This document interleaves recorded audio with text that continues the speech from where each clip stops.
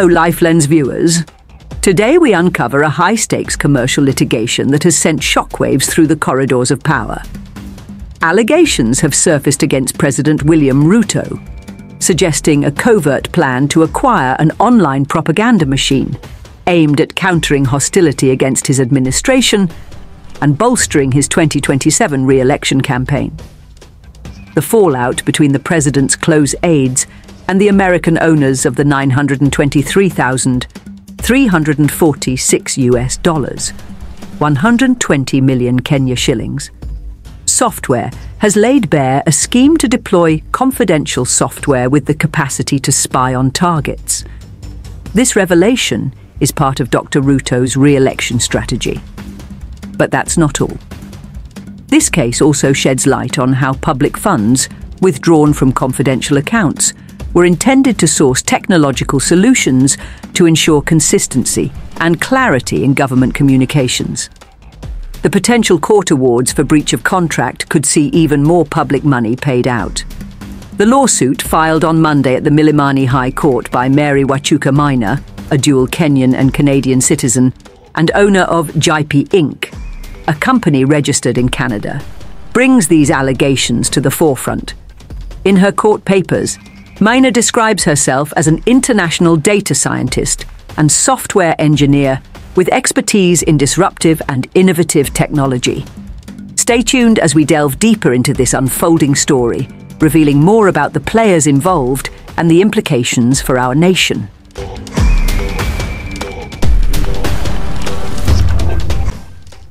Welcome back, Lifelens viewers. Now, let's dive into the heart of the matter, the legal dispute that has brought these explosive allegations to light. It all began in New York, USA, where on May 13, 2024, Ms. Mary Wachuka was compelled to pay a hefty $950,430 23 million Kenya shillings, as compensation for a breach of contract to a firm she had subcontracted for a collapsed Kenyan project. Fast forward to now, and Ms. Wachuka has taken legal action against 4 senior government officials and 2 aides of President Ruto, seeking a staggering $2,246,322 $292 million Kenya shillings in compensation.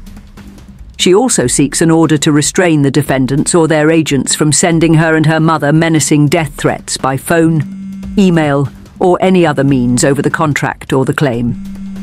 The defendants in this high-profile case include National Treasury Principal, Secretary Chris Kiptu, Head of Public Service Felix Koske, Mr. Jayesh Saini, and Mr. Eric Neno, the President's speechwriter. According to the court papers drawn by Kanchori Mutali and Co. advocates, the case revolves around the defendants' alleged fraudulent misrepresentation and breach of contract, which caused Ms. Wachuka a significant loss of $1,322,976 172 million Kenya shillings. The documents reveal that Mr. Ngeno had tasked Wachuka and her company, Jeep Inc., with delivering robust software capable of managing the president and his deputy's social media pages and deleting negative reactions to uploaded posts. The pitch indicated that the software could predict critical media coverage and prepare counter-strategies. Jipe Inc., which markets itself as a business solutions provider, was to receive 130 million Kenya shillings for this political tool. The deal, as outlined in the court papers, was conceived on November 7th last year at Moxie's restaurant in Kilimani, where Mr. Neno met Ms. Wachuka. He informed her that the president had tasked him with sourcing technological solutions to guarantee consistency and clarity in government communications, among other things. He requested Ms. Wachuka, as a matter of urgency, to develop confidential software to manage strategic communications toward the president's 2027 re-election bid. The software was alleged to have the capacity to spy on targets. Ms. Wachuka, who has worked on similar projects for governments worldwide, was attentive as the soft-spoken Mr. Ngeno presented President Ruto's wish list. He revealed the president's frustration with his government's communication department, which was apparently failing him. The project was urgent, so Ms. Wachuka was to drop all other assignments and immediately commence developing the software that would address the needs of the president's communication department and that of his deputy, then Rigathi Gachagua. Last month, Mr. Gachagua was impeached by Parliament and replaced by Professor Kindiki Kithure. The software that President Ruto was allegedly hoping to purchase was unique, with top-of-the-range specifications. It was designed to perform 10 critical functions.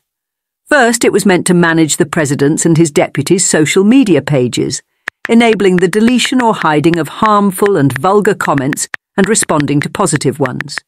Additionally, the software was to be customized to monitor the Raila Odinga-led opposition, allowing the president and his deputy to track how the opposition manages communication, audience, and reach.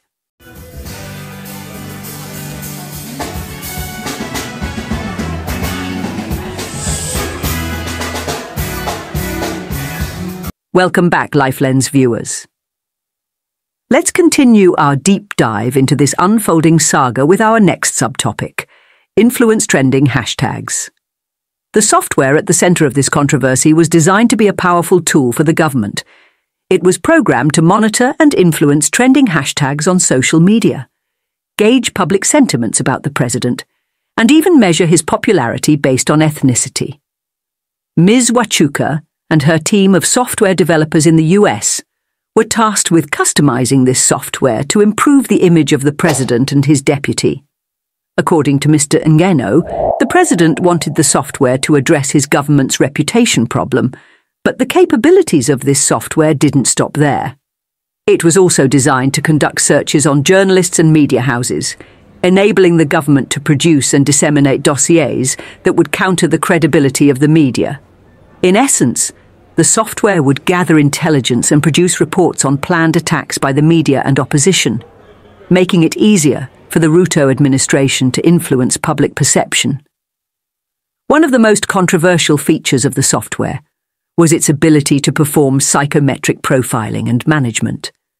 Government officials could map out behaviors, skills, and knowledge to understand the mental processes and social patterns of politicians, using this information to their advantage. This function would help the government manage public perception by portraying itself in a positive light, while tainting the image of the opposition. After the initial meeting, Mr. Ngeno directed Ms. Wachuka to commence the project immediately, promising that the government would pay her for her services. Although no formal agreement on payment was made at the time, Mr. Ngeno assured her that top officials close to President Ruto would fund the project. Among those mentioned was Mr. Saini, the billionaire behind the social health insurance fund deal. A follow-up meeting on November 22, 2023, at an office in Arch Place on Nyangumi Road, introduced Ms. Wachuka to Mr. Saini, who was identified as the man who would oversee the project and handle the finances. Despite her reservations about executing the project under Mr. Saini's supervision, Mr. Ngeno persuaded her to allow Mr. Saini to present the project to President Ruto first. On December 18, 2023, Mr. Ngeno contacted Ms. Wachuka with the news that the president had approved the project. The approval was based on Mr. Ngeno's pitch and the tool's alignment with the government's messaging needs. The budget, according to Mr. Ngeno, presented no problem, as the money would be sourced from the National Treasury's confidential account or the 2024 budgetary allocation. Following this approval, Ms. Wachuka formally subcontracted another firm, Texo, to execute the project codenamed Numera 2023.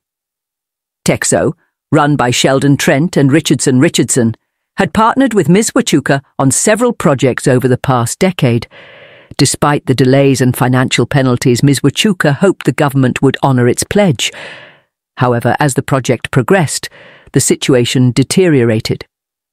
On January 3rd, Ms. Wachuka had to pay the first instalment of the penalty for delayed payments to the subcontractors. Matters worsened when Tesso issued her a 12-day ultimatum to pay what was owed or face prosecution. Eventually, Ms. Wachuka had to agree to settle the dispute over the $22 million demanded by the company she had subcontracted. Stay tuned as we uncover more layers of this intricate and high-stakes legal battle. Welcome back, Lifelens viewers.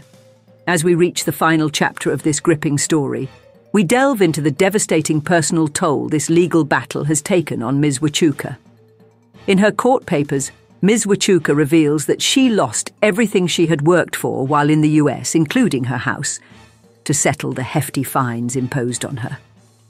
On July 24th, she met with Mr. Njano in a parking lot in Kilimani, where he once again promised to pay her all the cash promised for the job and advised her to be patient.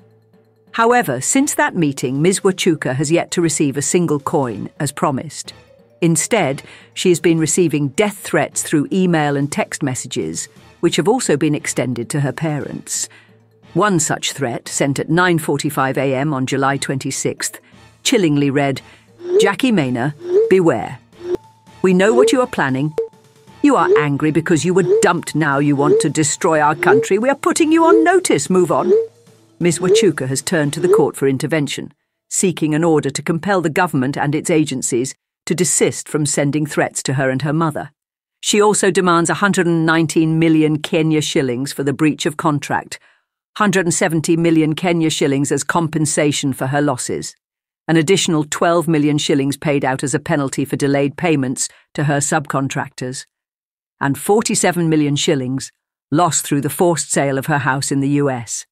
And there you have it, Lifelens viewers.